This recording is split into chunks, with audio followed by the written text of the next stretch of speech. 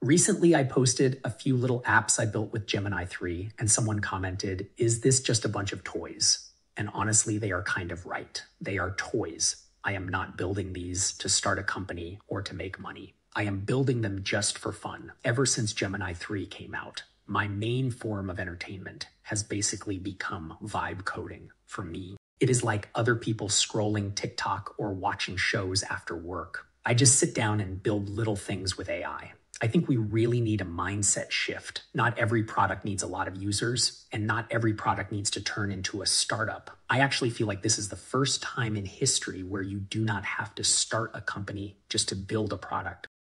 Before, if you had an idea, you had to spend a lot of money hiring engineers, building a team, and only then maybe you could launch something. Now, with AI lowering the barrier, anyone can turn their ideas into reality. So I really believe everyone can use AI in their free time to build tiny tools for themselves to solve their own work or life problems. Even if nobody else uses it, it is still meaningful. That moment when I use AI to turn an idea in my head into something real that actually works, I feel genuinely happy. That is why I suggest people try it. I think vibe coding will become a form of self-expression. In the past, if you had an idea, maybe you would write a post or make a video. Now, you can turn that idea into a little product. In my mind, building has 3 levels. First is prototype, second is product. Third is profit. Not every prototype needs to become a full product. Not every prototype needs to become profitable.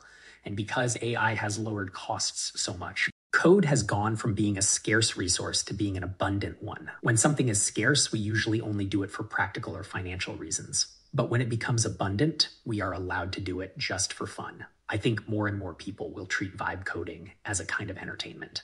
In the past, writing code was just work. You wrote code to get paid. But when the barrier becomes low enough, a lot more people can just play with it. So my suggestion is approach AI with a playful mindset. It does not have to be that serious. You do not need to pressure yourself with, I must make this much money or I must get this many users. What matters more is following your curiosity and enjoying the pure joy of turning ideas into reality with technology.